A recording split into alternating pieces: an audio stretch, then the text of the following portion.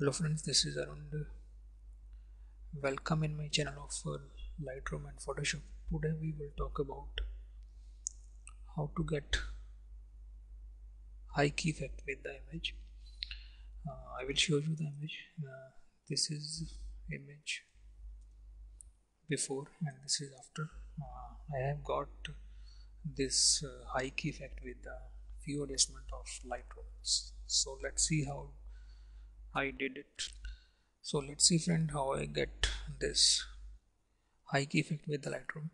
So I want maximum light, so I will increase the highlights in this image, and secondly set it to black and white. Most of the image those are having the high key effect, they are black and white, so I have set it to black and white and maximum highlights and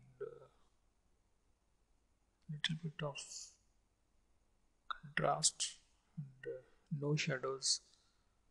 I want less shadows in this image, so little bit of under clarity.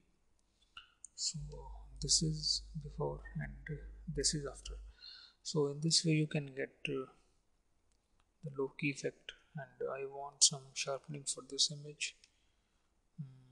Moreover, I want white vignetting from all sides, so I will move it to the right side. It is better to set it to color priority, so because of the blending this corner is best with the color priority. So friends, just in few seconds I have got low key effect with the Lightroom, so I can show you before and after.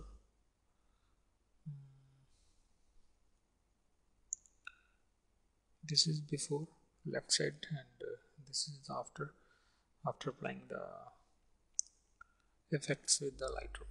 So I hope you have liked this video, so please subscribe my channel arunzcreation